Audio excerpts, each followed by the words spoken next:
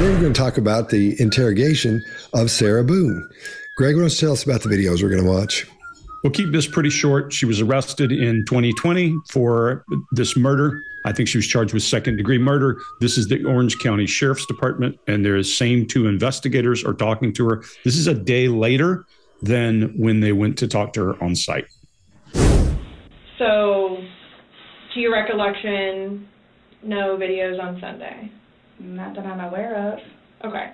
I mean, I maybe took a picture of them, the two of Tess and The dogs. and George and them dancing, but I mean, it's just Tess. Mm-hmm. Okay. So I have something that I want to show you that we found, and it was from your phone. Mm-hmm.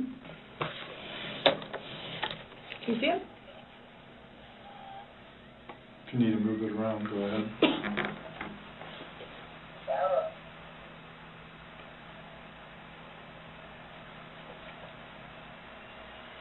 No, I don't remember that. For everything you've done to me. For everything you've done to me. Your battery's about to die. Shut it down. Oh, okay. Let me.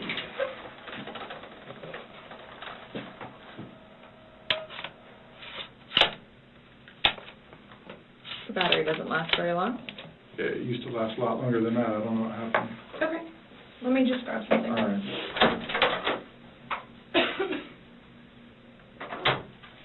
No, I was just simply asking because you had a look on your face when she asked you if you've ever done that before. You looked kind of shocked and... No. Okay, but why did you say it like that? Like, I don't think you all understand who I am. okay. Well, tell me. I mean, I've always been a straight-A student. I am an outstanding mother to my son. Okay. I excel at everything. I would not do that.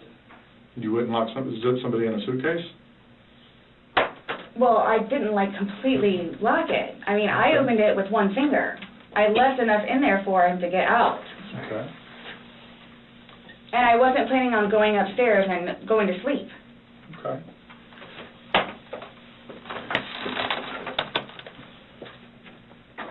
All right, Greg, what do you got? Yeah, so what should have become an oath moment turns into a whale moment.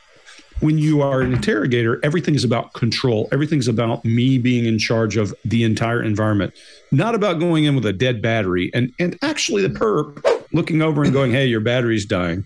This is an opportunity to show a video that is very compromising. And what do? They come in and bumble that. That's not a good start to an interrogation. She's calm. I don't know why she's as calm as she is, but maybe she was just plowed when this thing happened. But there's no planning and prep here. She calmly points that out. Her breathing does increase, and you can see it because we're looking down on top of her. You see her breathing rate increase, and then she loses fluency. And Chase, you'll appreciate this. She says, "Ein," just like the guy from Stephen McDaniel video. "Ein." So she's lost fluency, and then she goes to a resume statement that is one of the dumbest I've ever heard. I'm a straight-A student. This is a 40-something-year-old woman who zips a guy up in a suitcase, and that's her defense. That's not a good defense. So if I were interrogating her, I'd anchor her admission that she knew it wouldn't be good for him to stay in the suitcase that long and start from there. I would say, why'd you leave the hole, number one? And she'd say, well, I left the hole because he needed some air. Well, then why'd you go upstairs? Because she says, I wouldn't have left him zipped up and gone upstairs. So she's got some cognitive dissonance here just right by saying, look, I left a hole because I knew it was dangerous. I wouldn't have gone upstairs so right there, you got the beginning of the whole problem. If you're already convinced of her guilt, which you are when you use this process, this is a Reed style process, ideally, but this is a Reed style process. You start off convinced of guilt and you're looking for a confession. This is not an intelligence interrogation. They should anchor what she starts off with by saying, I left it open enough that he could get some air and I didn't plan to go upstairs. Mark, what do you got?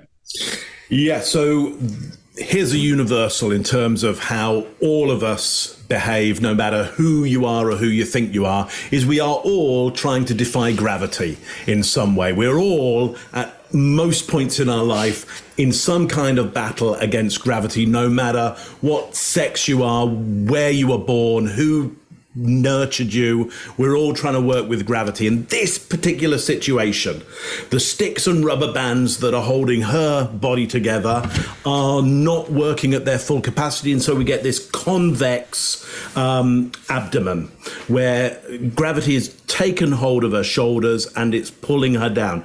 Now, you could say it's an abdominal retreat and maybe there's some nervousness there. And I think that would be true as well. But as the shoulders are rolled forward and she's so sunk into that chair, I think she's really feeling the pressure of this whole situation and it's dragging her down. If you want some interesting work on that concave abdomen, Cuddy, who's well known in the body language world, did some interesting papers on that abdominal retreat in pubescent females. Very, very interesting how the introduction of estrogen and body image will cause females to become concave there. Anyway, I'm with you, Greg. Straight A's, outstanding mother, excel at everything. Well, that's just grandiose at this point. And so, Greg, I think you're right. She doesn't show a lot of nervousness in the way that we'd expect it. She seems quite calm. She's got them kind of messing up clearly right from the get-go. I don't think it's a tactic of theirs to have a dodgy battery at all. I think it's an absolute mistake. But yet she is concave and she's going for these grandiose images as well to prove herself. Not looking good from the get-go, even with some terrible mistakes going on from the interviewers. Scott, what do you got on this one? All right. I'm not going to focus as much on her as I am on the interrogation. This is the worst interrogation I've ever seen in my life. It's not bungled and nothing went wrong. The whole thing is, this is not an interrogation. It's just some people fussing in a room. That's all it ends up being. After she brings up the part about her boyfriend being in a suitcase, in walks that detective with a new cord for the computer. After this guy's been talking, the other detective has been asking her questions. And while she's answering his question, he gets up and walks over and starts dicking around with a wall plug while she's talking, while she's telling him the answer to the question he asked. And then when she finishes her answer, he says, "Okay," and gets up, doesn't look at her, and shuts the door. I was dumbfounded by that. And you could say this is a technique. This is some kind of, it's not. There's never seen this before, never heard this, and you'll see it's not a technique because it doesn't get any better than this. The body language of disinterest and disrespect is incredible here that they have for there's no rapport building. There's nothing. I don't think they know what they're doing. And we're going to see that as we go through that. Maybe they're burnt out, but their disinterest in it just floored me. Chase, what do you got? Absolutely agree. While this isn't a great interrogation, the setup of this interrogation room is primo. It's great. There's no table between them. There's no one sitting between the suspect and the door. This is the setup that we should have seen, in lots of other videos. Those two rules of thumb should be in every interrogation room. We see it in this one. I just wish the interrogators were there too. I too am a longtime victim of Panasonic Toughbook battery life. I can attest they are awful. But there's a lot of stuff there. You also notice that the door is not blocked. There's a clear line to the door. That's a good, important point that I've always heard in training, and I've seen it. I've seen the results in real life. If the interrogators had the ability to spot behavior, they would know that one of her biggest objections to confession would be feeling like she isn't known or appreciated. And what do? She's not known. They don't even look at her. They don't build rapport with her. They don't do anything to make exactly what she needs. And not everyone needs to feel known and appreciated. Some people need different things, and we'll get into that in the next couple. That's all I got. Yeah, let me add one thing. I taught interrogation, and I've seen few that were this bad, because at least my students listened to what the person is saying and didn't say, whoa, hold on, don't tell me that. I want to ask you something else. That's the first step in interrogation. Listen. So, to your recollection, no videos on Sunday? Not that I'm aware of. Okay. I mean, I guess I maybe took a picture of them, the two of Tess and The dogs. and George and them dancing, but I mean, it's just Tess. Mm-hmm. Okay. So I have something that I want to show you that we found, and it was from your phone. Mm-hmm. Can you see it? If you need to move it around, go ahead.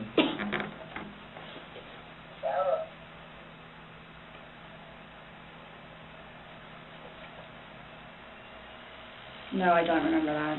For everything you've done to me.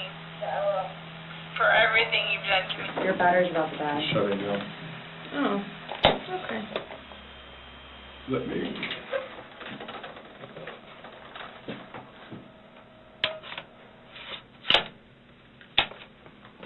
The battery doesn't last very long. It used to last a lot longer than that. I don't know what happened. Okay. Let me just grab something. All right.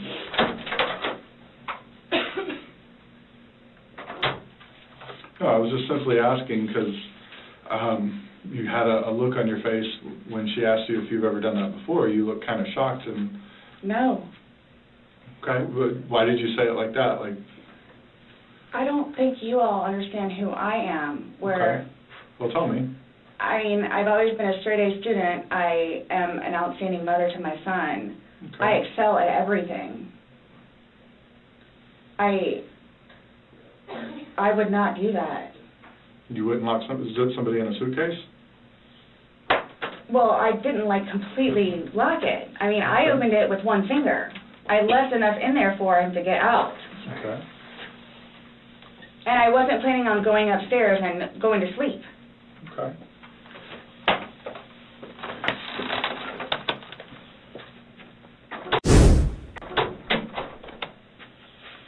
No, it was just the way you said it. You guys are scaring me. Why?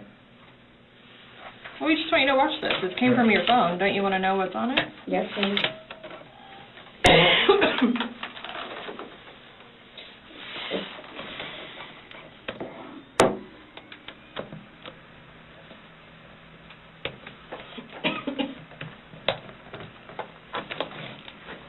Is it long? Because I don't know how much I can take.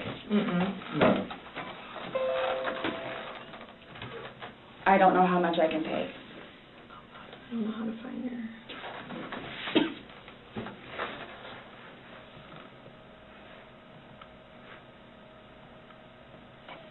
Do I have to watch this? I continuously throw up. I don't sleep. I don't want to see it, if that's okay. Well, it's on your phone, and you can either explain it or we take it for what it is. Yeah. We're just trying to give you the opportunity to tell us what's going on. That's it.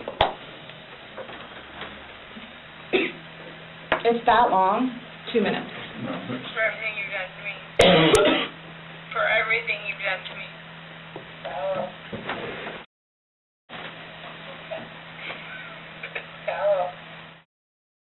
It's you, your voice. Stupid. Sarah. That's my name. Don't wear it on.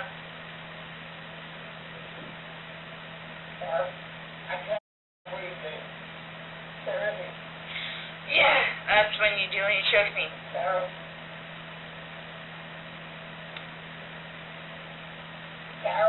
I don't want to watch it, please. I'll go first on this one. Chase, I'm gonna have to go against you on the setup of the room. I think the person you're talking to needs something. They need something to lean on, just a little something, just that corner. I'd get them so they're in the corner right there. I wouldn't sit right next to him. The thing that scared me half to death when he stood up and put his gun in her face or put his side over there, all she had to do was reach up there, grab that, and pop both of them, and she's out. And then go down the hall if she knew how to work her way out of that. That completely freaked me out when he did that. His gun's right there in her face. It would just be really easy to get a hold of it. And I really think people need a thing to protect themselves just a little bit so they can at least get some comfort in there for themselves so you can help them relax. Because if not, they're going to be they don't know where to put their hands. And look at the way she's sitting. She's sitting all, bunched up and uncomfortable. And with their personalities, they're not going to be able to get her to loosen up a little bit. But I think it's just a mess. Before they can get the video ready, she starts telling them that she doesn't want to watch it. She gets sick. She hadn't been sleeping. They missed their window here for shock value for this thing completely. There's no way to go, really? What's this? You said you didn't have a thing, and let's watch this. They don't shut up the whole time. There's not a spot in this entire interrogation where they're quiet more than 20 seconds, 15, 20 seconds tops. She says, I don't know how much I can take. There's the door to go in. Take what? What do you know about these? What do you think about this video? Tell me. And you just break it up and give it to them so they can start talking. And then she's pretty still while she's watching the video. No emotion, no, oh my God, no nothing, especially if she hasn't seen it before and she's not aware of it. There's no surprise there. There's no shock there. There's no horror there. And she just calmly sits back in her chair and she says, I don't want to watch it, please. And they turn it off for her at that point. And then so far we've seen no structure to an interrogation. There doesn't seem to be a goal. The woman detective talks, and then the guy detective talks, and they're asking two different questions. And just as he finishes a question and Sarah starts to answer, the woman starts asking another question. Nobody's in control. Nobody is leading. There's no teamwork here. There's no structure to what's going on. This thing is headed right for the squatter. I mean, it's in the squatter. And I don't think there's a way to get it out. Mark, what do you got? Yeah. So, Scott, I think you missed out on the shock value of the shirt. That's where they're going for the shock value. Okay. That's where it is. That's where clearly, this might be your first rodeo on this, Scott. So clearly you haven't seen this technique. Okay. Not yet. But he's leaving with that shirt straight down to Bojangles nightclub. That is exactly where that shirt fits in. Oh. What is he wearing? What is he wearing? Number one, but then he's got the badge there, which, automatically just, he's got the weapon, he's got the badge, he's got this audacious shirt. I mean, there's nothing comfortable about this situation. And look, we're not saying you have to make criminals comfortable, but if you want them to open up to you, you have to give them some basic fundamental comfort levels. This isn't doing it. She goes straight into it. She takes that victim stance. You guys are scaring me. I don't know how much I can take. I continuously throw up. I don't sleep. So she's taking this opportunity of the stress of this situation to cast herself in the victim. She goes more concave. They're not picking up on any of this because they're dealing with their tech right now. And they haven't, that release of the video should be built up to. It seems, I don't know how long they've been there, but in this tape, it seems almost immediately. There you go. There's our ace card. Let's just throw it. Oh, we just screwed it up. Oh, no, never mind. I mean, it's terrible. From the soundtrack in the actual tape that they're showing, and you can probably find that on the internet somewhere. It's pretty grim, so I don't suggest you should go and look at it. But if you want to get a closer listen to that soundtrack, is she glib in that, or is she drunk? What is it about her demeanor there that means she can be so kind of light around what she's saying? Is it slurred? Is she had more than half a bottle or a bottle? Not sure. Or is there a glibness to it? Again, this is a question on my part. I don't have an answer to that, but so far, man, that the fashion has done it for me. Chase, what do you got on this one? I don't want to hit too hard on the investigators, because many, many times I'm standing in front of a room with one of those little microphones with 55 detectives, homicide detectives, and I do a show of hands at day one. Who's had interrogation training? Maybe. Or maybe 4 hands go up. Maybe. So a lot of times it would astonish most people how little interrogation training police departments invest in. So here is some interrogation training for you based on this one clip. when you hear somebody's objections and initial requests in an interrogation room, objections, initial requests, or in almost any high stress situation, they are using behavioral patterns that worked for them in the past. Greg says this all the time. The organism does what makes it successful. We carry a lot more from childhood into adulthood than we really realize. These patterns here are extremely revealing about her psychology and her behavioral patterns. Here's the question you should be asking yourself when you see anything even remotely similar to what you're seeing here. What is being used to escape a stressful situation? In Sarah's case, she's using fear, not injecting it, but talking about being scared. You guys are scaring me. And she's using being overwhelmed. I don't know how much I can take. These two things alone got her out of trouble before, I guarantee it. And if you're the interrogator, you will now know that will be the way that, she used to be to get out of stuff in the extreme. And she's going to do it later if you don't jump on them and use some training to stop those from the beginning of the interrogation, or to preempt some of those objections, because that's going to be the barrier to a confession. Greg, what do you got? Yeah, let's talk about interrogation for a minute. When we talk about interrogation, there are really two real schools of thought in today's world. One is Reed. The Reed technique goes from the supposition you've done all the work and you know the person's guilty and you're going after information, and use things that we refer to as themes. They were ways of letting a person out and feel okay about telling you that. In the Scharfian version, Hans Scharf, the brilliant Luftwaffe interrogator who used non-coercion on Americans, what he did was work your psyche, make you feel better about talking, gain trust, get you to do whatever it took. Either one of these has a certain set of approaches. If you're going from Reed, you would give them rational outlets for why this happened at this point. That's the way you go. If you're going from Scharf, when she brought up those accomplishments in the last video, you'd say, tell me more about that. You must be pretty smart. You start working her ego. You're working her right back into the same place so that when you go to say, look, be rational, and she's told you how brilliant she is, you put her at odds with herself. None of that's happening here. And Chase, I agree with you. Few people get good interrogation training. It's the reason we all have jobs. If you watch her, when this whole thing starts, she's got a lip compression and internal dialogue. She does this. She's withholding something. We don't know what that is.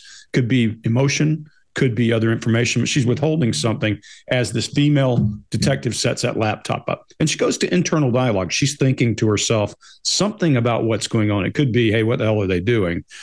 And she does this when she says, you're scaring me. Well, we associate this with real stress relief because you're massaging those muscles right in that forehead that show concern and grief and all of those things, and they get knotted over time. I would say when she starts working through there and working through this thing, the why question is the most powerful one you can ask. It always works. Children ask it for a reason. When she says, you're scaring me, I'd say, why are we scaring you? Why? Simple question. You get her started in the process of answering. And then she asks the question, is it long? And Scott, when she says, is it long? And I don't know how much I can take. Hold on. I thought you didn't know this video. You tell me how long it is, and you tell me why you can't take it. That's what I want to know. That's all. I'd stop right there.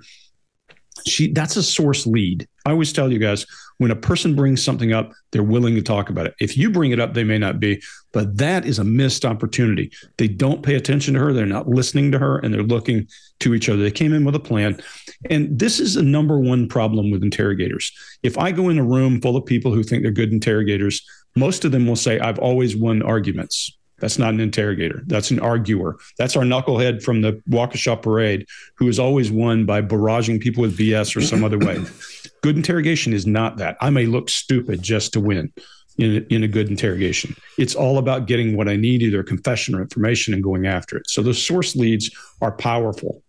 Okay, then this prop thing, know when to say when. Turn that damn thing off and turn and listen to what the source is saying, what the perpetrator's saying. She's moved from internal voice to emotional eye accessing at this point. Her torso, Mark, to your point, is caving in. She's shrinking into that chair. If you turn right now and talk to her and you use the right approaches, the right themes, you're going to get this person to start bleeding information because she's on the verge of going emotional and going into a shell. That's what you're looking for, and that's the beginning of it. You don't have to watch this if you tell us what happened is the answer. You should say, I agree. Just tell us what happened. We're just trying to get the bottom of it, and this is what we can see. And she's almost moving into that, what we call I'd call a clamshell exoskeleton, where her feet are crossed under a chair and her voice is dropping and her body is caving in. Guys, and that chin is covering her throat. That's the beginning of pre-confession body language, and we know exactly how to get it to happen. What you don't do is go headlong at her and attack her. What you do is go, okay, tell us exactly what happened. Soften it, get there. And regardless of what space you have, I mean, we all have opinions about space. It all has to be built around mission. What usually is a doctrinal change from this is you carry no weapon whatsoever in any interrogation room.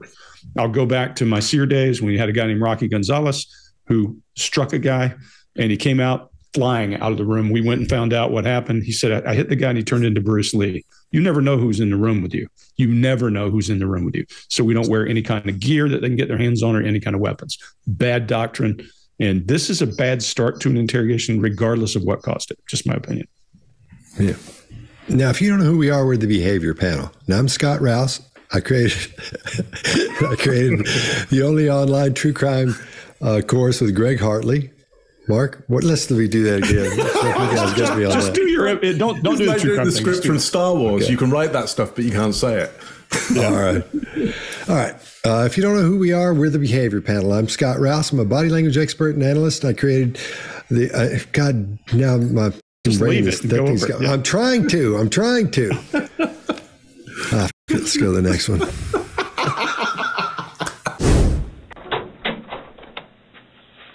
No, it was just the way you said it. You guys are scaring me. Why? Well, we just want you to watch this. It came from your phone. Don't you want to know what's on it? Yes, please.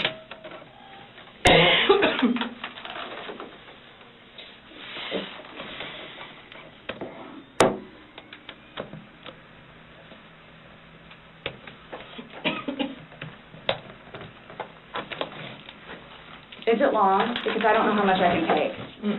No. I don't know how much I can take. I don't know how to find your...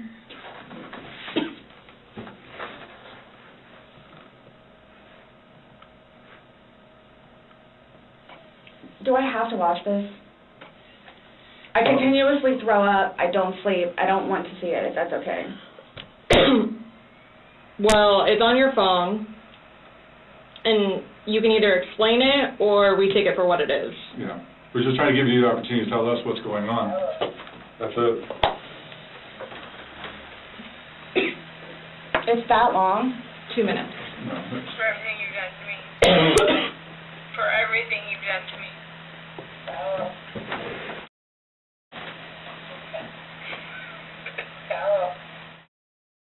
You, your voice. Stupid. Sarah. That's my name. Don't wear it on.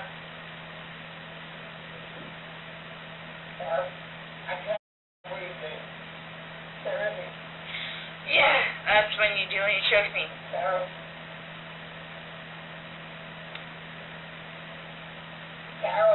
I don't want to watch it, please. Okay. Last time we talked to you, you had said that you put him in the suitcase, he had 2 fingers hanging out. And I flipped him over. I flipped him over, and that's where it was. There's 2 different videos and a still picture where, it shows you flipping him in different positions, and him saying that he can't breathe, and you saying... This is upside down. So in order for him to have gotten into it... It was flipped up. Right. It was flipped up normal. Yes. Like as if you're packing something. So this is upside down. Guys, this is killing me right now. So this image is upside down, and then this small video that occurred 11 minutes later, it's flipped over the other way, closer to your dining room table. Okay. Now he's obviously still in there. So he didn't, how did it go from the back to the front? I flipped it. Okay. My plan was not to go upstairs and go to sleep. Well, that's what you did. Yeah. But not intentional. No, you told me you went upstairs because you were getting ready for bed. Stopped here. Okay, but where's here? Show me where you can see any fingers coming out, because there's the end. and his head's right here. Mm-hmm. So going like this, rather than going all the way up, it's like this. But why is he saying I can't breathe, and why is he pushing on it as if he can't get out? And it doesn't show a hole. There's no hole. There's no fingers. I don't see his fingers. There's no hole. I don't know what you want me to tell you. Like, I don't know, like, what you want me to tell you. I'm just showing you. I'm just telling you what we see and what we've heard from the other video. I understand. He's begging for you to let him out. You're laughing in the beginning, and then in the end, it sounds kind of like a... No, it's not malicious. Well, same. It's not malicious. Then what is that? What does you mean to you? Well... Like if I were to tell my like partner... he does. Like, I get called everything but a white woman, so... Okay. My intention was not to leave him in there. Please understand that. My intention was not to leave him in there. But you went upstairs thinking that he could get himself out, but the video shows at no point can I see his fingers. He'll be out here any minute. And then 30 minutes later, he didn't show. And he's telling you he can't wake breathe. up. Do you think he's joking? You told me he was laughing, and we were before. The video, there's no when we laughing. first got in there? Oof. Wow, that's... wow. All right, Greg, what do you got? Yeah, let me give you 3 poor choices of words. Number 1, you're killing me. Look, you're in there for murder. You're killing me is a bad choice of words because it's a tether. I can quickly say, well, let's talk about you and this. So there's an opportunity. My plan. Okay, you just said, look, this happened by accident. You didn't say accident. But if you're trying to get away with something and say it was an accident, my plan or bad choice of words. Now, whether she's conscious enough to realize that or not, that's why I say I don't think she's conscious of this. I think she doesn't realize what kind of trouble she's in, and she's just feeding into this. She also finishes a thought when the woman brings up, I think it was not malicious. That sure puts you in a bad place. So poor choice of words from the beginning, and they don't use elicitation there. Well, what do you think killing is? They have a flawed plan because they're not listening. They're there to argue and not interrogate. If you're listening, it would change your path. Look, I hate beating these guys up because you're right. They don't get enough training. I will, Mark, have to add to your comedy for just a minute and say, if you're Chris Noth, you have to wear Chris Noth clothes. And if you don't know who Chris Noth is, go look at all the cop shows. And he dresses all kinds of wild ways. This guy looks a lot like him, and maybe that's why he's dressing the part. They're here to argue, not interrogate. She leans into the evidence. I love it. She leans over to look at the evidence, and they don't lean on her then. She uses that my plan. That's a push-pull word. Anytime you use something like my plan, I thought there was no plan. Then's when I go, why did you leave a hole? Why'd you leave a hole? Because you needed air? Then why'd you go upstairs? You can't have both of those. They're not congruent. So you put her at odds with self, and then you go back after it. It's not intentional. Not intentional. Sounds like a guilty person saying it was on accident. She's prayerful when she says, what do you want me to do? She does that little chipmunk thing again, or hamster thing. And then she finishes the person's thoughts about malice. That doesn't sound good. These guys could have leaned in there and said, hold on, Sarah, I wasn't going to say malicious. Let's talk about that word. What does that mean to you? That's the way you get a person to start telling you something about what's going on. And then he does get it. He almost gets it. He goes in and he says something to her that causes her to say, like he does me. When he says, what does FU mean? Like he does me, but they miss it. Again, they push and disparage her instead of going after it. If this is Reed, where's the narrative? If this is Sharp, where's the approach? So we got to have somewhere in there we start to figure this out. If you pay attention, there's a really great indicator that I think Reed would be powerful. When this female detective starts to rationalize what happened, watch the body language of her open up. It's powerful. It tells you that she's susceptible.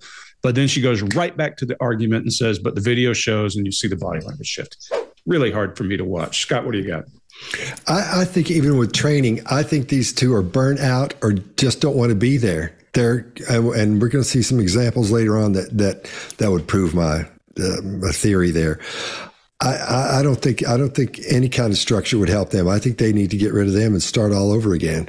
He's sitting back in his chair running his own game. He's doing something else. They're asking 2 different questions almost at the same time. And when she says, I don't know what you want me to tell you, one of them should have said, look, I want to tell me why you did this. And just everybody hush. and then go on to, well, tell me why. There's no questioning. There's nobody in charge. There's nobody's leading. It's just bouncing around the room. And then I think the guy detective is the most uncomfortable interrogator I've ever seen in my life. He can't sit still, can't keep his fingers out of his nose. He can't stop scooching around, squishing around. It just looks like something's wrong. It looks like he's the guilty one when we're looking at it from this point of view. And when she says, my plan was not to go upstairs and go to sleep, they say, but that's what you did. Come on, man. There's, a lot, even on TV shows, they know where to go after that. But they don't. They're not even following their TV show and movie structure. There's no structure here whatsoever. Her body language is pretty much the same as it has been. Like you were saying, Greg, she's doing the same thing. She's got her baseline, her basic setups that she does and uses to get rid of her stress and built up tension and the protective things. Everything seems the same. But this interrogation is not an interrogation. It's just a fuss. Chase, what do you got? Yeah, I agree with you guys. This would have been a great opportunity because in this audio or in this video, there's a thing like she says, you choked me. I would be on that. And I would say, well, I know you don't want to listen to it. And I'm sorry. We don't have to do that right now. We're going to have to, but I wanted to ask you about one thing in there when it said he was choking you. And that happened to my sister. And it's disgusting. And I wanted to ask you if that is a true statement or you made that up. So now we can get clarity there. And now we're starting to project. And which right after this rationalization, we've shown that she's susceptible to that. Boom, project. I'm going to leave the rest of it alone. This video, if you watch this video again, which you're going to right after I finish talking here, this is as if you interviewed Dwight Schrute from Dunder Mifflin.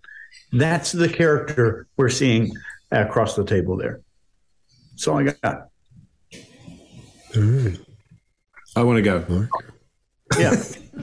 Yeah, Mark, you can have a turn this time. Yeah, let me jump in.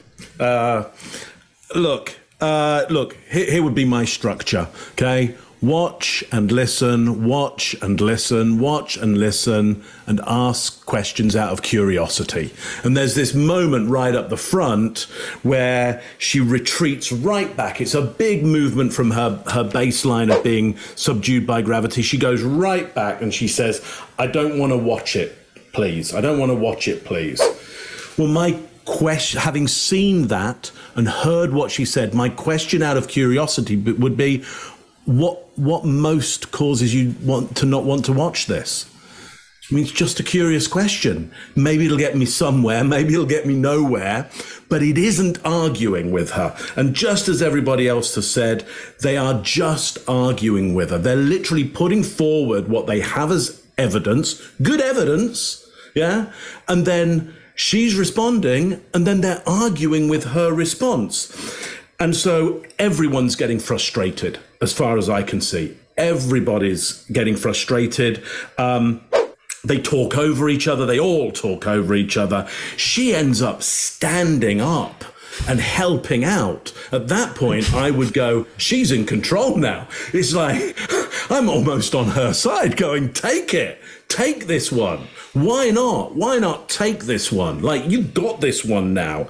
He's there. He's exhaling. It's clear indicators of his frustration or boredom, or I think both, upset with it. The female interviewer is mirroring and escalating her tone. So not only is it argumentative, but she's taking the same tone as the subject, and then they're escalating each other. And the male just continues to get kind of irritated and restless. And just as you were saying right up the front, Scott, right here is my last note. I've got, who is in control here? Who's in control here? Like, nobody's in control apart from the subject, I think, who is in the most control there, but then kind of gives it up because I don't think she quite knows how to take control of this moment. I would. I think I'd have said, well, I'll be going now, and give me a call when you've sorted out your tech and stuff and you got your shit together. I'd have been out of there. Wow, Mark cusses. Wow, that's a first. It's that bad. It's that 2.5 years, and there it is. Wow, unbelievable. All right, if you don't know who we are, we're the Behavior Panel, and I'm Scott Rouse. I'm a body language expert and analyst, and I train law enforcement in the military in interrogation and body language. And I created the #1 online body language course, Body Language Tactics, with Greg Hartley. Mark? I'm Mark Bowden. I'm an expert in human behavior and body language, help people all over the world to stand out, win trust, and gain credibility every time they communicate, including some of the leaders of the G7. Chase. Hey, I'm Chase Hughes. I did 20 years in the U.S. military, wrote the #1 best-selling book on behavior profiling, persuasion, and influence, and I change people's lives teaching those things today. Greg Hartley. I'm a former Army interrogator, interrogation instructor, resistance to interrogation instructor. I've written 10 books on body language and behavior and put together that #1 body language course at bodylanguagetactics.com with Scott Rouse. Mark said shit. Yeah, this is some of the worst I've ever seen. You know what I wonder? Do they think this video is enough? They don't need her to say anything. I thought about that too. And I thought maybe they're going for maybe they're trying to go for the "I did it on purpose" thing, but they can't because they have a goal, but they don't know how to get there. No, it's just a show. There's not enough conspiracy between them. There's not enough. They're not breathing together. They're not a partnership. They're all over the shop. I mean, if you and I if any of us went, hey, let's go in, but let's really mess this one up, we'd be doing it together. We'd be like, exactly, a great performance of like, it would be the greatest ever, failure of a computer, that would cause a reaction. Like, this is just it's a shit show. They just don't know what. Look, I can tell they don't know what they're doing. That part's very clear because they don't know anything about the psychology part of it, any approaches, no structure to the interrogation, no questioning. Last time we talked to you, you had said that you put him in the suitcase. He had 2 fingers hanging out. I flipped him over. And that's where it was.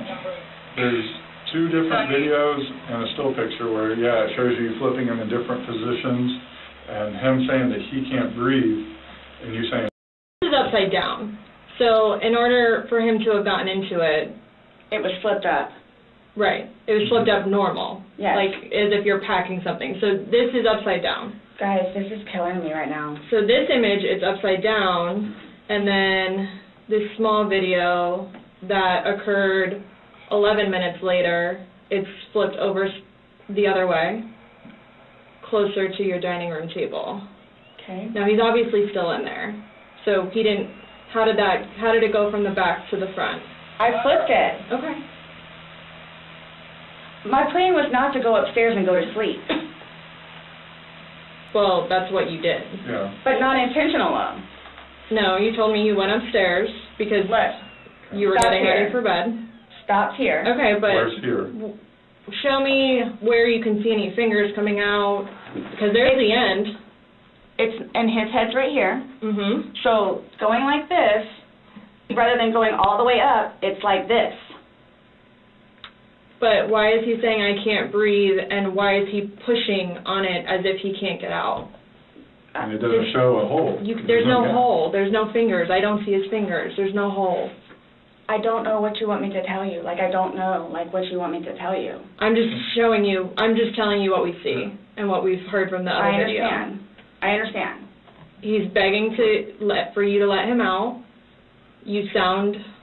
You're laughing in the beginning, and then in the end, it sounds kind of like a... No, it's not malicious. Well, same. It's not malicious. Then what is that? What does you mean to you? Well... Like if I were to tell my partner... he does. Like, I get called everything but a white woman, so... Okay. My intention was not to leave him in there. Please understand that. My intention was not to leave him in there. But you went upstairs thinking that he could get himself out, but the video shows at no point can I see his fingers. He'll be out here any minute. And then 30 minutes later, he didn't show. And he's telling you he can't didn't wake breathe. up. Do you think not he's able to get out. joking? You told me he was laughing, and We were before. The video, there's no When we laughing. first got in there, both of us were. So how long was he in there for? Like, this video is at 11:12 when it starts, so was he in there for, like, a long time prior to you recording this? No. So it goes from funny to no longer funny, but you're the only one laughing. But I didn't think that he was, like, panicky. Like, So pushing up on a suitcase saying, Sarah, Sarah, Sarah, I can't breathe. George has done that in the past before, too, where it's just like he thinks that he's woe is me kind of thing, where it's like, he's never been locked in a suitcase where he couldn't get out, so. It's kind of, I thought it was the boy oxygen crying wolf kind of thing. Okay. And again, my plan. But nowhere in there is he laughing, is he joking, he is begging. And you're the only one laughing. Okay. And you're the only one saying derogatory comments, like you're mad. No. Please don't, I don't mean to sound negative, and I don't know if I can say this, but, like, it's like you guys are kind of trying to, like, feed me. Like, no, I'm just trying to show you a video that you no longer want to watch because you probably don't want to know the outcome of how and what you said. Well, I know what. You know what's on that video now? No. You remember making that video? No. Why don't you remember making the video? Probably because we had been drinking. But you weren't drunk. No. Just because I went upstairs and just because you're drunk doesn't mean that you. told us times that you were not drunk. You said that you had your wits about you. You said he had his wits about you. Mm-hmm. You said that you don't like not having your wits. In my experience, if somebody cannot remember doing something to the extent of making 2 videos and taking a photo, they are intoxicated. Okay.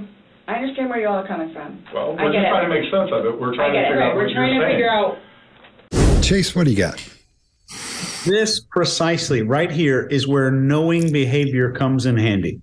The interviewers are trying to do their best, I think, but I think they're making what I call the academic folly. They're treating everyone as if they all respond to the exact same thing. And the reason this is so different from other interrogations you've seen is that in many of the other videos, the interrogators needed confessions and admissions to both place the suspect at the scene to begin with, and then to get them to admit some form of involvement. We have those 2 things known, so maybe they had some level of training and they thought that they could kind of skip forward in the process. I'm not sure what was going on.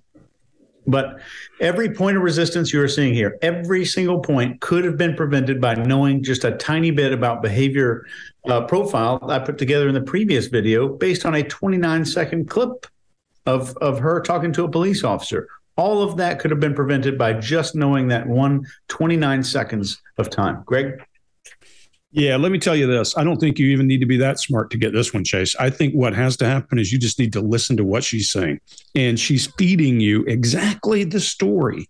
She's spoon feeding them the elements of getting her to talk, because what she says out loud was, they just don't use it. He's abusive. He's all the time up for fun things. He fakes neediness. It sounds like he got in there voluntarily. Then he panicked or fakes panic. And easily, I would say, did you feel powerful because he'd always been rough with you? Yeah, I did. And then you thought he would be able to escape because you left him a little gap. Yep. And I would give her the point where she said, I went upstairs, and then I went to bed, and I didn't think about it. And I would then close the loop and come back and say, if that's the case, why were you so concerned about going upstairs in the beginning? You said it wasn't part of your plan. You can't have it both ways. You didn't leave him an air gap and then go upstairs and that not be part of your plan. You've got an issue here. Now, I could force her into a corner where she has to come out swinging and give me something. I don't think she is smart enough to do that. And I think you could put her at odds with herself. When she's assaulted with that, you're the only one piece, I thought she was going to go back and say, I need a lawyer, because she started to back off pretty hard right there. She threw up both hands and said, that's not how it went. I think you guys are trying to feed me. My God, if you've ever been in a place where a person's giving you the information you need to break her, but they don't. The guy steps on her and says, no, he's got a plan and he's going to stick to that plan. In the Army, we have goes and no-goes at stations, meaning you pass this station. You guys are a no-go. This is a no-go all day, every day. Mark, what do you got? Yeah. So look, everybody's confounded. Everybody's irritated. Everybody's confused until the subject says, I see where you're coming from. She's a better interviewer than they are.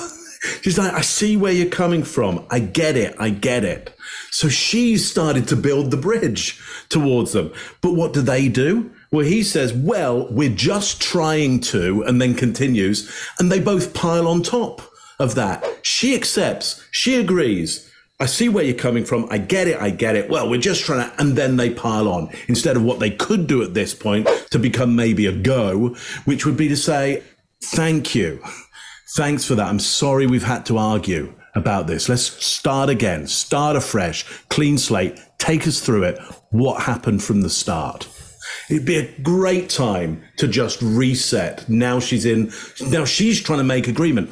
I think she's trying to make agreement because it's chaos there and she's under stress and she needs to know somebody's in control. Somebody's calling this one. So she's going to start calling it and creating the concord and the agreement. Scott, what do you got on this one? The fact that this detective has his phone out and is texting or returning emails is bananas. I've never seen that before, never heard of that before. And the further this interrogation goes, the more it becomes like that meme where those two women are sitting at a table and there's a cat on the other side and they're yelling at the cat. That's what this is starting to remind me of. It's just, there's no reason for this. I keep saying the same thing, but nobody's in charge. Nobody's in control here. She's answering the questions they're asking her. She's answering them. She's told them about 40 times, this wasn't an accident. She's saying, yeah, I did it, but it wasn't an accident. And they're not doing anything about it. Okay. Yeah. And it gets back to texting. Unbelievable. Unbelievable. I'll leave it there. Both of us were. So how long was he in there for? Like, this video is at 11:12 when it starts, so was he in there for, like, a long time prior to recording this? No. So it goes from funny to no longer funny, but you're the only one laughing. But I didn't think that he was, like, panicky. Like, So pushing up on a suitcase saying, Sarah, Sarah, Sarah, I can't breathe. George has done that in the past before, too, where it's just like he thinks that he's woe is me kind of thing, where it's like, he's never been locked in a suitcase. That's where he couldn't get out. So it's kind of, I thought it was the boy crying wolf kind of thing. Okay. And again, my plan. But nowhere in there is he laughing, is he joking. He is begging. And you're the only one laughing. Okay. And you're the only one saying derogatory comments. Like you're mad. No. Please don't, I don't mean to sound negative, and I don't know if I can say this, but like it's like you guys are kind of trying to like feed me. Like, no, I'm just trying to show you a video that you no longer want to watch because you probably don't want to know the outcome of how and what you said. Well, I know what. You know what's on that video now? No. You remember making that video? Oh. Why don't you remember making the video? Probably because we had been drinking. But you weren't drunk. No. Just because I went upstairs and just because you're drunk doesn't mean that you. You told us times that you were not drunk. You said that you had your wits about you. You said he had his wits about you. Mm-hmm. You said that you don't like not having your wits. In my experience, if somebody cannot remember doing something to the extent of making 2 videos and taking a photo, they are intoxicated. Okay. I understand where you all are coming from. Well, we're just trying to make sense of it. We're trying to figure out what you're saying. We're trying to figure out. I understand where you all are coming from. Well, we're just trying to make sense of it. We're trying to figure out what you're saying. We're trying to figure out this video. You explain it to us. We're listening. I just did. Like, we were playing, and then, like, I thought it was. My plan was not to go upstairs and go to sleep. My plan was not to. He'll be up here any minute. But you willingly went upstairs and went to sleep. No one forced you to go upstairs and get ready for bed. My plan wasn't also to leave him in the suitcase. So why didn't you take him out? Because I went upstairs, and then I fell asleep. But why didn't you consciously think, he's asking to come out, he can't I didn't breathe. do it intentionally. What do you think is going to happen if you leave somebody in a confined space like that? Well, thought by not zipping it up all the way, it would be okay. My plan was not to leave him in the suitcase. What was your plan? Waiting for him to come upstairs. And then when he didn't? I fell asleep. You said you were up there 30 minutes. After 30 minutes, somebody not coming up. Knowing that the last time you saw him was in the suitcase, 30 minutes later, you're like, maybe I should go check on him? Maybe I shouldn't? No. Well, that didn't cross your mind because it didn't happen. That's like an assumption. Like, that's what you all are thinking. Just. We're asking. It's the whole. You tell us. It's the drinking.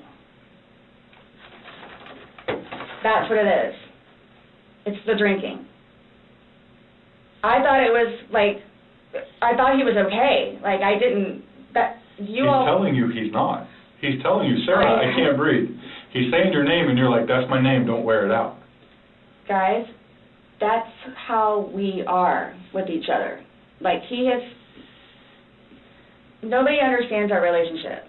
The whole suitcase thing never happened before. Would you leave someone else in a suitcase? All right, Mark, what do you got? Yeah. So look, her strategy, I think, is that to put forward that it isn't premeditated in any way, and either that's because she understands something of the law and something of what she could get convicted on and what the sentence would be, or she just knows that that's a better idea to say that she's involved, obviously, but it's an accident and there is no forethought around it. Premeditated murder is obviously as pretty much as strong as you can get. But the male is always showing disagreement, pursed lips, clear pursed lips as well to show disagreement, closed and protective. This is not great body language. I mean, it could be a tactic, but I think by this point we know it's not. It's his demeanor. It's his demeanor within this. He's closed. Now, what's this turning into? Well, they're never entering into her idea. You don't have to agree with the world that she's in, but you've got to accept that that's her world. And if you know she's lying, just accept that world for a bit to get in there with her. They're trying to undo that world from outside. They're trying to show evidence and go, well, whatever you're saying doesn't fit with this outside idea. What I would suggest they should be doing is getting inside the world and dismantling it from within, from a sense of agreement, from a sense of accord, and just unpicking it from inside rather than outside. So they're being judgmental. They make judgment calls. They're being moral with her. They're kind of going, well, why would you do that? Well, that's not the right thing to do. Well, that's just judgment and morals. And also they're attacking the norms of relationship. She puts a norm forward that says, hey, it's kind of a thing you do is to stick somebody in a suitcase and kind of play around with that. Well, look, it may not be a norm for me or a norm for you, but you've got to get an acceptance of that norm to be able to unpick it from the outside. They're arguing the idea. It's going nowhere good. Scott, what do you got on this one? All right. He says, you explain it to us. We're listening. And then he looks down at his phone and doesn't pay attention to her anymore. And then she's still in protective mode. Like you're saying, she's got her arms really close to her body, all that. It's staying with her baseline of the behaviors we've seen up this point. And again, the guy detective looks like he's the one being questioned. He's sitting back in his chair. He's got his arms crossed. He's moving around. He looks nervous. He's touching his face, everything else. He's adapting with his hands. Everything. He looks like he's the one in trouble. Then out of nowhere, she says, because when I went upstairs and then I fell asleep, his open-handed gesture comes out when hers does, out of nowhere. And he says nothing. And he's just distracting at this point. He's just, I don't know what this guy's doing at this point. Then she says, I didn't do it intentionally. Boom, there it is again. We're done. All you got to do is move forward from that point and say, okay, well, shoot, let's talk about that. Nobody does that. Nobody does that. Then he says, so what do you think is going to happen if you leave someone in a confined space like that? He's not even listening. At that point, he's not listening. He's not even looking at her. And I don't think he knows what's going on. And I agree with you, Chase. A lot of detectives haven't had training, but this isn't good because somebody may go to prison that doesn't need to go to prison, because these people will get it wrong. They'll push them into it and won't realize they're seeing a false confession. And this worries me. This worries me. They need to call somebody and get some help down there in Florida quick. Greg, what do you got?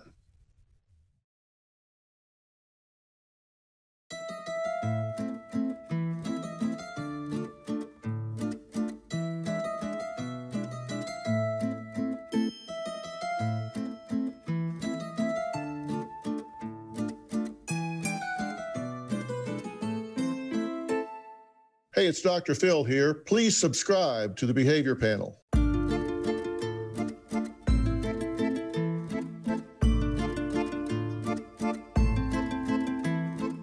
Thanks. Got him. It's funny. You wouldn't have gotten me, but I covered it up when I was reading all this from the statute. Yeah, so, yeah. Thanks. Okay, here you go. Let's see if I can go find it. It'll take me again a second now. All right, man, you guys got me this time. Yeah, so there really are. Just hold on. Now you got to wait for me. Sorry. I got it. Got all the time in the world. All right, go ahead.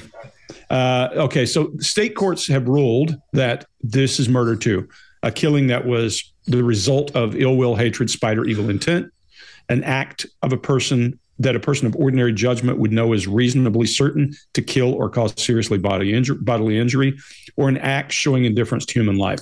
Well, it sure feels like they're trying to force her to say, I knew it would kill him and I made a mistake, or whatever, because intent is there then. That's all they have to do. Maybe that's what they're after, is an element they're trying to close the loop on. But look, the one thing I firmly disagree is when he says, we're listening. No, you're not listening. He gets right one thing. He does one thing. He mirrors her. And it actually makes sense. She goes, what am I to do? And he's like, that kind of thing. He throws his hands out again.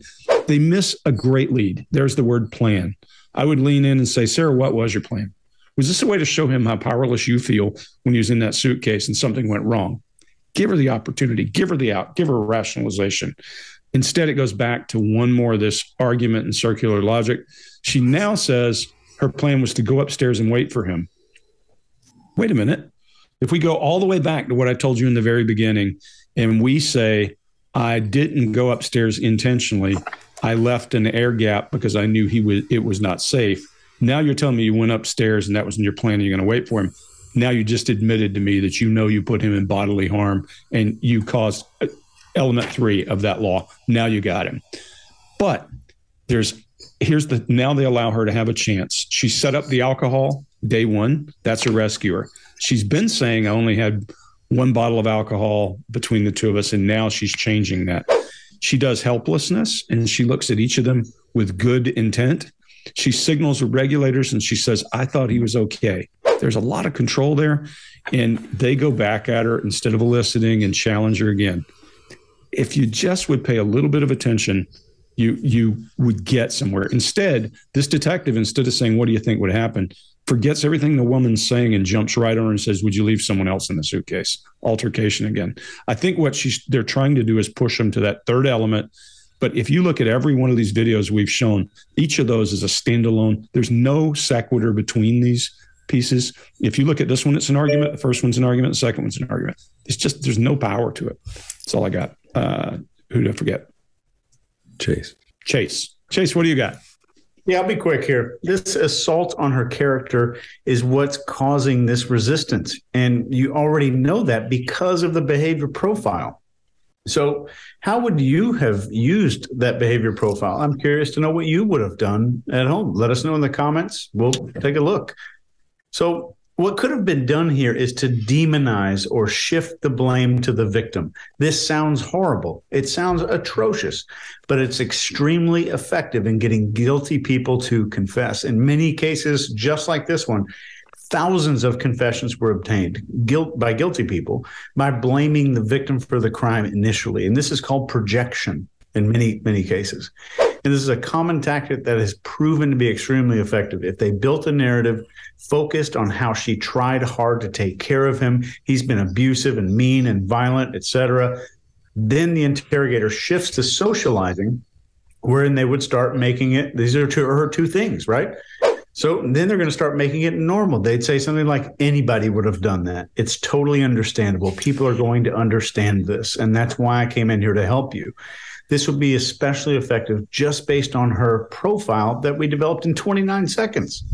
So this is a formula for this behavioral type where projection leads the way in the interrogation. So in some interrogations, you want to minimize, then socialize, and then rationalize. This one, you want to project the brain, socialize the actions that the person took, minimize the seriousness, rationalize the motive for taking action, and that would have probably cleaned the table. Even Scott was saying that she's pre-confession. She's kind of just ready the whole time. Get that out there. It looked like that would have been a short discussion, like an sub 45-minute interrogation. That's all I got. What did I say, Greg? When we were talking, I said 45 minutes tops, and you said, yeah. Yeah, you said 45 minutes tops, and I just said, look, this is a falling off a log easy. When 5 minutes into it, she's already starting to bleed. Done. But if it's altered, I agree with you, Chase. That's not in her personality. You can't go headlong at her. Yeah. I understand where you all are coming from. Well, we're just trying to make sense of it. We're trying to figure out what you're saying. We're trying to figure out this video. You explain it to us. We're listening. I just did. Like, we were playing, and then, like, I thought it was... My plan was not to go upstairs and go to sleep. My plan was not to... He'll be up here any minute. But you willingly went upstairs and went to sleep. No one forced you to go upstairs and get ready for bed. My plan wasn't also to leave him in the suitcase. So why didn't you take him out? Because I went upstairs, and then I fell asleep. But why didn't you consciously think, he's asking to come out, he can't I didn't do it breathe. intentionally. What do you think is going to happen if you leave somebody in a confined space like that? Well, I thought by not zipping it up all the way, it would be okay. My plan was not to leave him in the suitcase. What was your plan? Waiting for him to come upstairs. And then when he did it? I fell asleep. You said you were up there 30 minutes. After 30 minutes, somebody not coming up. Knowing that the last time you saw him was in the suitcase, 30 minutes later, you're like, maybe I should go check on him? Maybe I shouldn't? No. Well, that didn't cross your mind because it didn't happen. That's like an assumption. Like, that's what you all are thinking. Just... We're asking. It's the whole... You tell us. It's the drinking. That's what it is. It's the drinking. I thought it was, like... I thought he was okay. Like, I didn't... He's telling you he's not. He's telling you, Sarah, I can't breathe. He's saying your name, and you're like, that's my name, don't wear it out. Guys, that's how we are with each other. Like, nobody understands our relationship. The whole suitcase thing never happened before. Would you leave someone else in a suitcase? I think someone that knows nothing about this or hears just a little bit like, oh, they were playing around in a suitcase and then watches that probably video. went to sleep. That's what happened. But you let him out before. I mean, you put him in, so why didn't you take him out? Because I was upstairs and I fell asleep. No, before you went upstairs. You, like, consciously had to walk upstairs. You obviously remember going to bed because you were able to give me a time frame on that. Mm-hmm. And you specifically told me that you went upstairs. My intention is not for this to happen. I am sick about it. I've never done anything like this before in the past. I am sick, especially with that. I thought I couldn't sleep last night. I don't know. Well, here's the thing. You tell us the last night, you vividly remember this when you told us last night, that he was laughing, you were laughing, you put him in the suitcase, he has two fingers sticking out, and you go to bed. Now we see something totally different, and it actually shows you upset and, again, using derogatory terms to him when he's begging for his life to get out of that suitcase. So what my thing you is say we're assuming, we're not assuming, we're telling you what's on there. So it just happened to be that whenever I was videotaping or doing whatever else it was, just happened to not have that in it. Okay. And you also, in the video, you can't see any holes. There's nowhere in that where the zipper separates and you can see a hole. If there's a hole, he's pushing on it, begging you to get out. We should probably see that that hole that He you're eventually talking would have about. been able to get out. Huh. Alcohol. Based off what you're telling us, he should have been Yes. able to get out. Okay. But the video shows him attempting to get out, begging to get out, and he can't. So that's just what we're trying to figure out. I don't know if maybe you had too much to drink, you zipped it up all the way, and then, I did not zip it up all the way. Okay, well. I did not zip it up all the way. This is horrific, okay? Horrific. It is terrible. Yeah, somebody else do it. Horrific. I don't think I'll ever be right because of this. Ever be right. Dealing with everything else that I have in my life, personally. And then this, Okay. whom I loved, it was not intentional. I will put my hand on the Bible. It was not intentional. I would not do that to him nor anyone else. But you did. Not intentional. You intentionally went up to bed. I didn't intentionally left go to him. bed because I'm thinking, okay, Hold good, on, he can hold get on. out. How did you not intentionally go to bed? You said you went upstairs and got into bed. That's intentionally going to bed.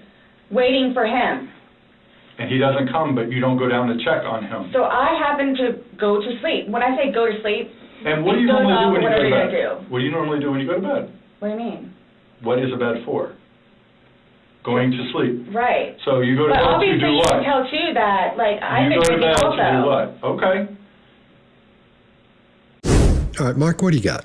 Yep. So the female interviewer, lint picking. I'm not up here. I'm just demonstrating it up here so you can see it. She's doing it on her trousers, her pants. A clear show of disinterest, which is very similar, Scott, I think, to the guy's previous show of disinterest by being into his phone. Again, no good reason for that. No good reason for lint picking, even if you had stuff all over your pants. Don't touch it. It's not important. So, I've even got like tactic ? Because I was bemused by that. I was bemused as to whether they, had a conversation outside. Should we do the lint picking route? Yeah, I'll do the lint. You do the phone thing. I'll do the lint picking, and she'll be done. She'll be done in 15 minutes if we do that. I just can't work out why they're doing it. She goes to victim, what with everything that I've had in my life. They don't pick up on that. They don't pick up on that. Listen, watch, be curious. What do you mean by that? Would be a great question. Yeah, simple question. What do you mean? What do you mean by that? What exactly? What have you had in your life that's had the most impact? What are you talking about? Because then as Chase was saying, we could get into that stuff. Well, he was beating me up, and okay, we could socialize that and accept that and have agreement with that. No, none of that going on. She goes for hand on the Bible, which is always a great indicator that no good is coming of it. And I loved him in past. Again, it's a day afterwards. I would expect. I love him. Even of the deceased, I love him. Yeah. Anyway, not good at all. Greg, what do you think? Yeah, she's congruent in her messaging when she says she'd been drinking and went to sleep. She goes back. Look, if you were paying attention, if you had a plan and you were setting a trap, you go all the way back to that beginning argument. Well, it wasn't in your plan to go upstairs. And why did that happen? Well, I went upstairs and I was waiting for him. We've seen a lot of anomalies, but we don't see any tie back to those interrogation steps. We see a lot of arguing right now. And for that reason, I think this woman sees it as an argument. I don't think she has any idea what kind of trouble she's in here, because she's arguing openly like you would in school, like you would argue with your friends and try to win. You don't win with an interrogator who knows what they're doing, because anything they do that lets you win is about the next step and setting it up. It isn't happening here. She doesn't think she's in that much trouble. Her open posture will tell you that. She's doing this. People close up when they think that they're in trouble. They let her talk a minute and she starts to say alcohol and then they step on her again. And when that happens, her body language goes to oppositional. She pushes back in the chair. Her hands and feet are folded. And then she does that thing about me, and her face actually shows some disdain for the interviewer here. It's just powerful when you see that powerful look in her face. And then she starts to try to tell you about her life. She's like, please feel sorry for me and help me to confess and tell you how this goes. But we don't do that. We just go right back at it again. And there we go. We just, at the end, she's telling you what she believes and you're attacking her logic. Listen to, if you want to believe that, go and listen to what she does. She's in a downward telling tone, and the detective is in an upward lilting voice as she's asking for approval. Really not a good place to be this late in an interrogation. Chase, what do you got? Yep, just kind of copy paste whatever I said on the last video. You got a suspect that's desperate for acceptance, approval, and pity, and you're giving them the exact opposite of what they desire. It's a recipe for absolute and rapid failure. Mark? I'm done. I've been. Oh, yeah. Scott, sorry. All right. Yeah, I agree with you, Chase. It's the same stuff we've seen before. There's no reason to keep doing this whatsoever. And what should have happened if somebody's monitoring this, they should have stepped in and said, "Come here a minute, man. Let me talk to you a minute." Either one of those, and said, "Come here. Let's shut this down. This isn't working. I don't know what you're doing. We're going to get in trouble for this. This isn't working. It's just three people in a room fussing. That's all it is." I'll end mine there. I think someone that knows nothing about this or hears just a little bit, like, oh, they were playing around in a suitcase, She's been drinking, and then watches probably that went video. to sleep. That's what happened. But you let him out before. I mean, you put him in, so why didn't you take him out? Because I was upstairs and I fell asleep. No, before you went upstairs. You, like, consciously had to walk upstairs. You obviously remember going to bed because you were able to give me a time frame on that. And you specifically told me that you went upstairs. My intention is not for this to happen. I am sick about it. I've never done anything like this before in the past. I am sick, especially with that. I thought I couldn't sleep last night. I don't know. Well, here's the thing. You tell us the last night, you vividly remember this when you told us last night that he was laughing, you were laughing, you put him in the suitcase, he has two fingers sticking out, and you go to bed. Now we see something totally different, and it actually shows you upset and, again, using derogatory terms to him when he's begging for his life to get out of that suitcase. So what my thing you is say we're assuming, we're not assuming, we're telling you what's on there. So it just happened to be that whenever I was videotaping or doing whatever else it was, just happened to not have that in it. Okay. And you also, in the video, you can't see any holes. There's nowhere in that where the zipper separates and you can see a hole. If there's a hole, he's pushing on it, begging you to get out. We should probably see that hole that He you're eventually talking would have about. been able to get out. Yeah. Alcohol. Based off what you're telling us, he should have been able to get out. Okay. But the video shows him attempting to get out, begging to get out, and he can't. So that's just what we're trying to figure out. I don't know if maybe you had too much to drink, you zipped it up all the way, and then, I did not zip it up all the way. Okay, well. I did not zip it up all the way. This is horrific, okay? Horrific. It is terrible. Yeah, so Horrific. I don't think I'll ever be right because of this. Ever be right. Dealing with everything else that I have in my life, personally. And then this, whom I loved, it was not intentional. I will put my hand on the Bible. It was not intentional. I would not do that to him nor anyone else. But you did. Not intentional. You intentionally went up to bed. I didn't intentionally go to bed because I'm thinking, okay, good, he can get out. How did you not intentionally go to bed? You said you went upstairs and got into bed. That's intentionally going to bed. Waiting for him. And he doesn't come, but you don't go down to check on him. So I happen to go to sleep. When I say go to sleep, and what do you normally do when you go to bed? Do. What do you normally do when you go to bed? What do you mean? What is a bed for? Going to sleep. Right. So you go to bed to do what? But obviously you can tell too that, like, I've been drinking also. You go to bed to do what? Okay. Is that what you all are trying to do? To portray me as? We're not trying to do anything. I'm simply asking you to explain to me what happened. Everything was fine and dandy. I don't want to call it fine and dandy. Was fine and dandy.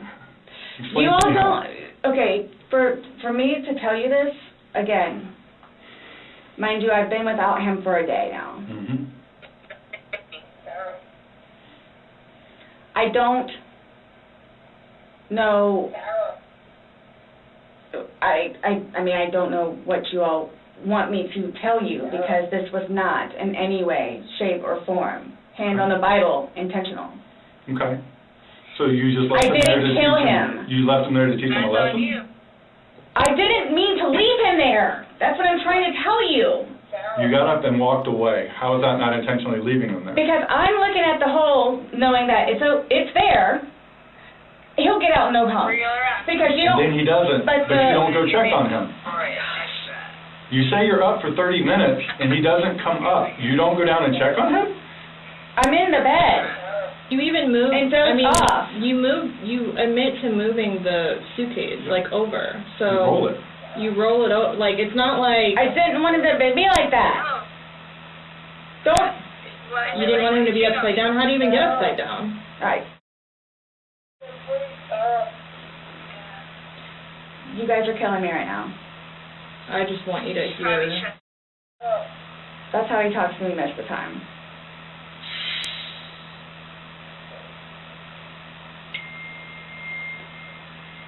I don't know how you want me to say it. I'm just trying to figure out what you would expect to happen to somebody when you leave them in a suitcase. I didn't mean to leave him in there. Okay. Seriously. What one was that? 12? 13. 13. Okay. Okay. Chase, what do you got? In this video, you can see every single stress marker that we've spent all this time identifying and showing you here appearing at the precise moments of having her character attack, at the precise moments. And just 10 minutes of training in any, even a crappy body language course would have showed them these little stress markers. So these interviewers are doing the best they can, probably with the training that they have, maybe. And most departments do not invest in interrogation training very well. Sarah is driven by how she's perceived by other people, and that's what's being attacked. I'm not suggesting the detectives here should have known that, but it's definitely visible to you now. And there's what I teach, there's 6 essential ways people are driven. We have significance, acceptance, approval, intelligence, pity, and power. And those are the 6 things that person desires from other human beings. This is how they need to feel and what they need to get confirmation of from other people. So Sarah is acceptance and pity right now. But keep in mind, they don't know this. So this is such a crystal clear warning to everyone watching this to pay attention to behavior and communicate with some precision and not treat people as if they're all the same little molecules, like a science experiment, like an academic study would treat human beings. Greg, what do you got?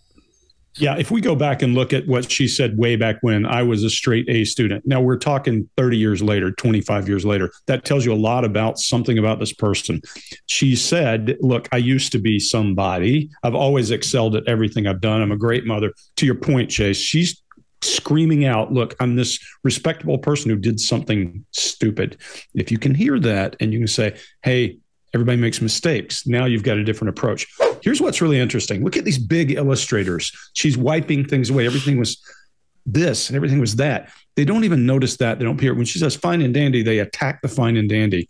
She's giving them, if we skip everything else in this video and she goes, everything was fine and dandy, I didn't mean to. The rest of the interrogation that you've made, just shut up and go and say, what do you mean you didn't mean to? That's the interrogation right there, because that's what you're after is her saying, I did something stupid that a normal human being should know will kill or injure somebody. That's the element of law you're trying to get. And she just told you, I did something stupid. I didn't mean to kill the guy. Scott, what do you got? Yeah, he says, I'm simply asking you to explain what happened. Explain to me what happened. And she's done that about 40 times. She keeps saying she's not going to say anything other than that because that's what happened. She keeps telling him what happened over and over and over. But he was on his phone when she was saying all that. And now he's just badgering her. So, and like you were saying, you got those spread out arms, and then the woman detective, her phone dings. She's getting texts in there and returning them during this. I've never seen anything like this before in my life. I hope I never get in trouble in Orlando or wherever this is, because they'll say that's it. They'll be like, that's one of those guys from that behavior panel thing, and you'll never see me again. If I ever go to Florida and y'all never hear from me again, I love you guys. I'll be searching the Everglades for you. Yeah, it won't be easy to be doing that. Is that what you all are trying to do? To portray me We're not trying as? to do anything. I'm simply asking you to explain to me what happened. Everything was fine and dandy. I don't call it fine and dandy. Was fine and dandy. Explain You all to me how. don't. Okay, for me to tell you this again, mind you, I've been without him for a day now. Mm-hmm. I don't know. I mean, I don't know what you all want me to tell you, because this was not in any way, shape, or form, hand on the Bible, intentional. Okay. So you just left him there to I didn't kill him. You left him there to teach him a lesson? I didn't mean to leave him there. That's what I'm trying to tell you. You got up and walked away. How is that not intentionally leaving him there? Because I'm looking at the hole, knowing that it's there. He'll get out no problem. Because you don't. And then he doesn't, but you don't go check on him. You say you're up for 30 minutes, and he doesn't come up. You don't go down and check on him? I'm in the bed. You even move. And dozed off. You admit to moving the suitcase like over. So You roll it. You roll it over. Like, it's not like I didn't want him to be like that. Don't. you didn't want him to be upside down. How do you even get upside down? Right. You guys are killing me right now. I just want you to hear. That's how he talks to me most of the time.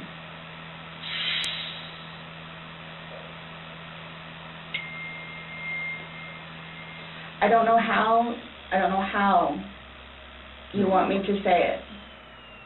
I'm just trying to figure out what you would expect to happen to somebody when you leave them in a suitcase. I didn't mean to leave him in there. Okay. What's your reasoning for not calling 911 sooner? Because I didn't know what to do and how horrific it was. I called Ryan, and 5 minutes later I called you guys? Not even 5 minutes. Nonetheless, that I had to I was trying to do CPR.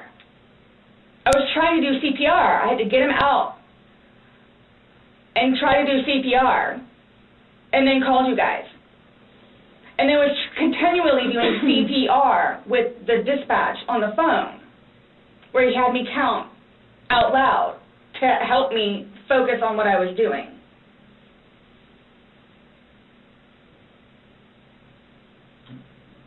It just, I don't know how, I mean, you can sit here all day long and say, I thought he was going to get himself out, but he didn't, and you went upstairs, and you stayed there for 30 minutes before you fell asleep.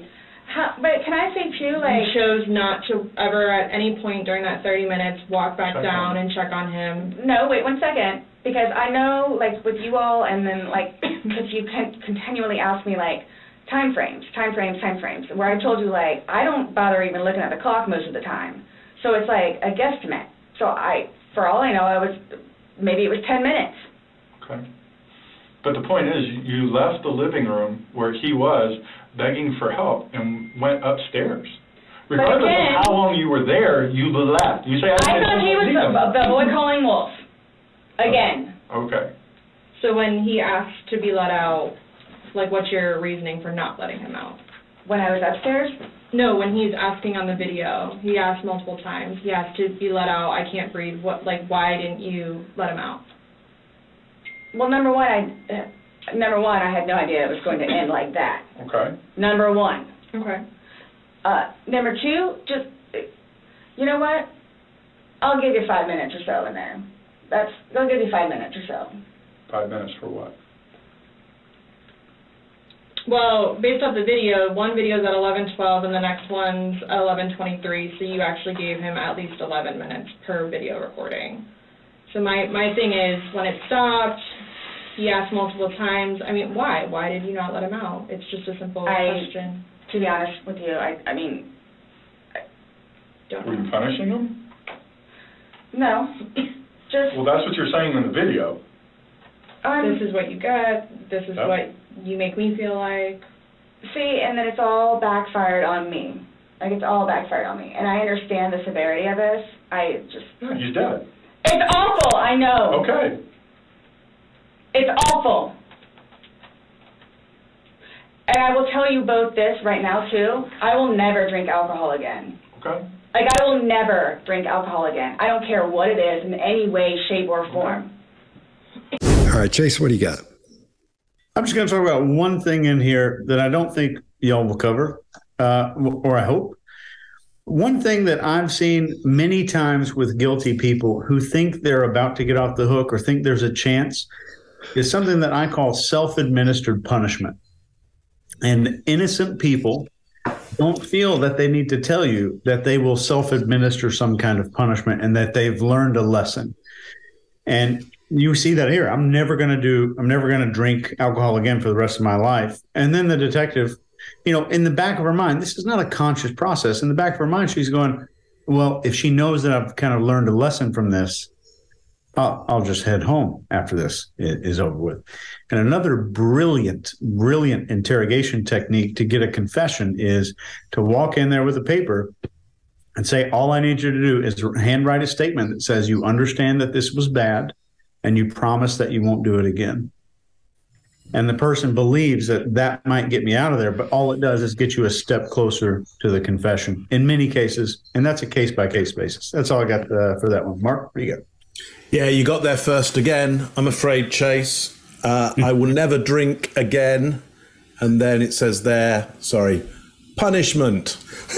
Yep. So I totally agree. She's punishing. She's displaying that she's already punished herself. I'm never going to drink again. We can all go home now. Done and dusted. And she does that after it's all backfired on me. Now, again, watch and listen, and just get curious. It's all backfired on me. How did that start?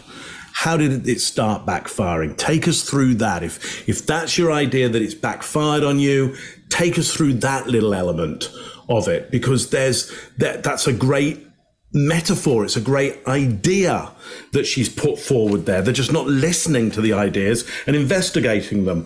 Now, body language rise. She's now really locked herself down in part of this. Hands on knees. She's locked down. So I think she believes something is coming. I think she believes the end is near, but they're not going to take her there. But she thinks she's a little less optimistic than I think we are around how good this interrogation is. Greg, what do you got on it?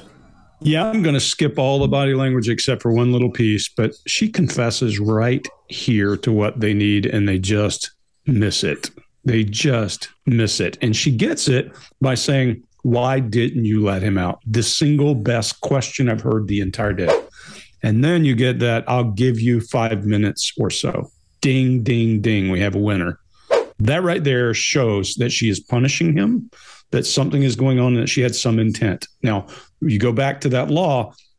Look, when she's on trial, and that's going on right about now, they're going to bring all that up. They're going to say, look, I told him I'd give him 5 minutes or so. And she did kind of a really with her face, if you notice. That's the only piece of body language I would say. That's the beginning of a confession. With a good interrogator, all I do is I go in there and I start asking questions, and I'll say, was that retribution? Did he choke you? You said he choked you. Did you intend to keep him in there 5 minutes? And then you thought, well, I think I'm just going to go upstairs and let him suffer a little bit longer. And then you passed out. You knew he was suffering. You knew he couldn't get out. But they don't.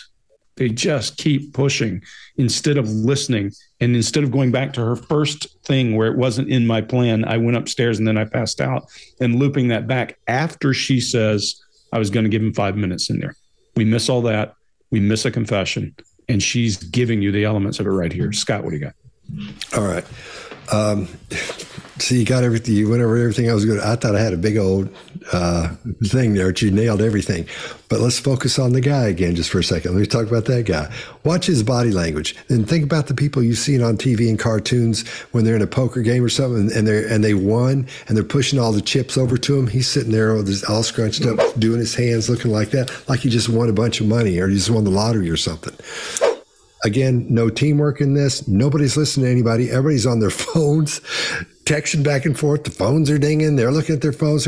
And when the woman is talking to Sarah, when she asks her a question, she looks down because her phone dings, and then she just sits there and flicks on her phone for a while, even while I don't think she's even listening to her. They can't be listening because this woman did everything she could do to give them all the information she could possibly give them. And they haven't heard a bit of it.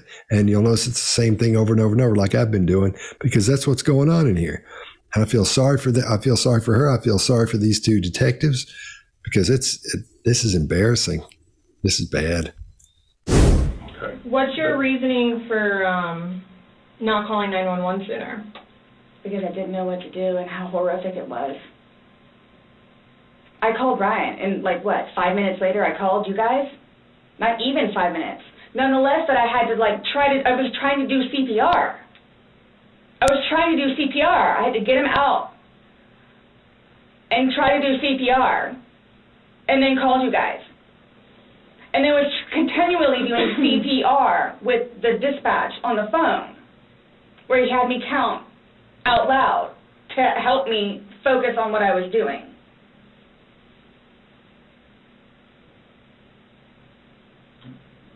It just, I don't know how, I mean, you can sit here all day long and say, I thought he was going to get himself out, but he didn't, and you went upstairs, and you stayed there for 30 minutes before you fell asleep.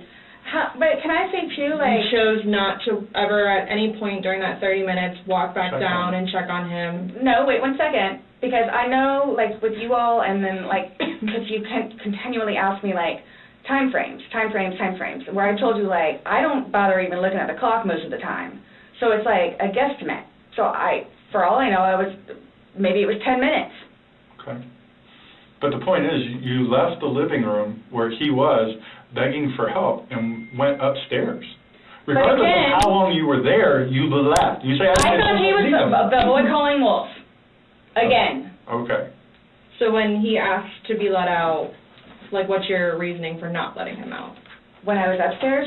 No, when he's asking on the video. He asked multiple times. He asked to be let out. I can't breathe. Why didn't you let him out?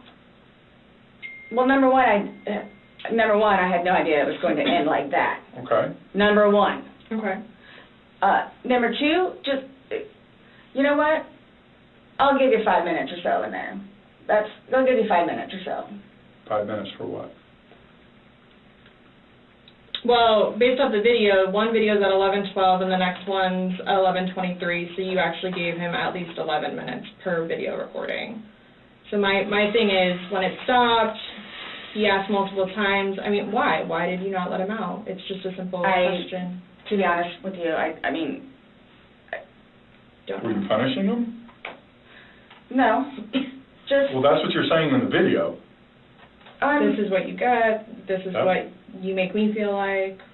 See, and then it's all backfired on me. It's all backfired on me. And I understand the severity of this. Yeah, he's dead. It's awful, I know. Okay. It's awful. And I will tell you both this right now, too. I will never drink alcohol again. Okay. I will never drink alcohol again. I don't care what it is in any way, shape, or form. All right, let's throw it around the room one time and talk about what we think we've seen. Mark, why don't you go first? Yeah, look, you don't need to argue. Don't argue. Watch, listen, be curious. Don't argue. Chase, what do you think? Yep.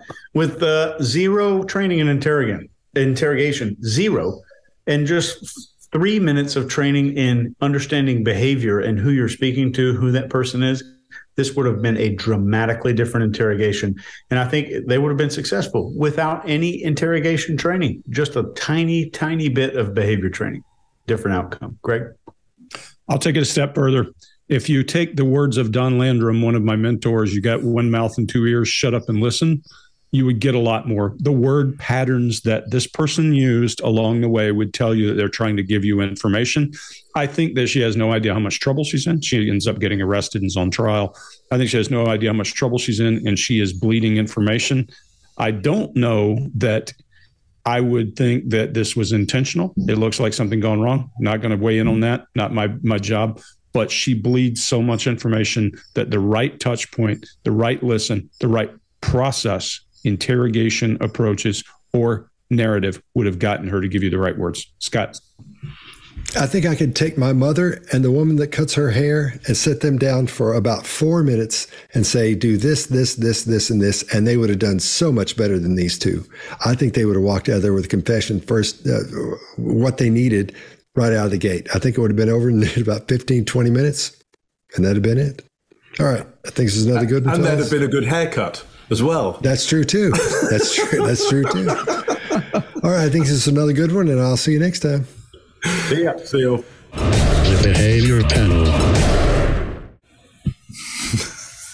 All right. I hate how bad we had to abuse these guys, but damn, oh man, me awful. too. Me too. You know what? Maybe they'll get back to them, and maybe they'll do something about that, because they're going to put somebody in prison who doesn't need to be in prison. Yeah, they're going to pull me over when I'm driving down I-4 at about 8 miles. Besides I'm us, my trip to Disney. I'm serious. They're not going to see a false confession, or they're not going to see. No, they can't. Well, they're going to talk and not listen. That's the problem. Yeah. Yeah. So what do you got?